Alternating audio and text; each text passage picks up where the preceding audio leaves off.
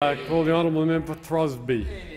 Thank you, Deputy Speaker. Well, if the longest queue in the building is the queue outside of the coffee shop at 8 o'clock in the morning, the shortest queue in the building has got to be the queue of government MPs that are willing to line up here in this parliament and defend their own government's policy when it comes to their atrocious attacks on the healthcare system. I see, Deputy Speaker.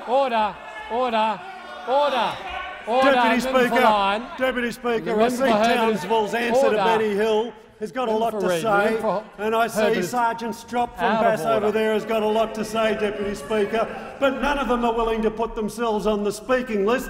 They had an opportunity today, Deputy Speaker, put themselves on the speaking list and defend their horrid attacks on the PBS system. But, Deputy Speaker, all we see is four people who are willing to sit there, stand up and defend their government's atrocious attacks on the health system. Deputy Speaker, even the minister who today had the opportunity, he was given the opportunity, he was given 10 minutes. He was given 10 minutes to say something nice about the nurses who labour day in and day out caring for the sick in our hospitals. He was given 10 minutes, Deputy Speaker, to say something nice about them, and he couldn't find it within himself to praise the men and women who labour day in and day out to looking after the sick in our hospital. Well, is it any wonder, Deputy Speaker, that he had nothing nice to say about them? Because from the cradle to the grave, the nurses are copping it under this government. From the cradle to the grave, they're copping it under this government. Their deregulation of university fees. We heard during question time today, Deputy Speaker, that a nurse could expect to pay close to $98,000 just to receive a university degree which would qualify them to practice. And what did the Deputy Prime Minister have to say about this? He said, don't worry about the $98,000 because we're giving you $500 back in the carbon tax. Well, Deputy Speaker, with maths like that, is it any wonder that he had to give up farming? Deputy Speaker, nurses are copping it from beginning to end under this government. Their penalty rates are in the fire, Deputy Speaker, because the Minister for Industrial Relations has promised a comprehensive review. Everything is going to be on the table. Everything is going to be on the table, Deputy Speaker.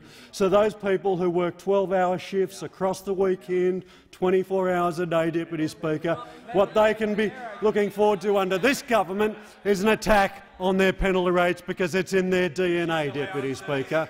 And if it's not enough, Deputy Speaker, if it's not enough that they're coming after their university fees, they're coming after their penalty rates, Deputy Speaker, they're making it harder for them to do their job, they're going to ask them to work longer, Deputy Speaker, because only a government that is made up of people who've never had to work hard shift work in all their life, who is nobody who has done a hard job where you've had to stand on your feet, Deputy Speaker, for 12 and 14 hours a day would suggest that you could do that until the age of 70, Deputy Speaker, and that's what the nurses have got to look forward under this government, Deputy Speaker. It's an absolute and complete breach of faith. Deputy Speaker, we heard the minister say that there are no cuts to hospitals. Deputy Speaker, we know they don't like to listen to union officials, but here's one union official that they might like to listen to, because during question time today, Deputy Speaker, the AMA had this to say, Deputy Speaker. He said that they had this to say. They said that Australia has one of the most efficient and high-performing health systems in the world. The AMA has said that the health budget is not out of control, in complete contradiction to what the government is trying to pull the wool over the eyes over the Australian people, Deputy Speaker. They say that Medicare spending is out of control. Well, I had a look at how Medicare spending is out of control, Deputy Speaker. They like to look at the figures over the last 10 years. Well, Deputy Speaker, 4.8% in terms of government outlays in 2003-4, 4.6% in 2013-14. It's actually gone down in terms of government outlays, Deputy Speaker. The AMA knows it, the nurses of Australia know it, the nurses and the AMA and everybody who's got anything to do with the health system know that your rotten GP tax and your rotten plan for the health system just won't wash. Member Throsby's time is expired.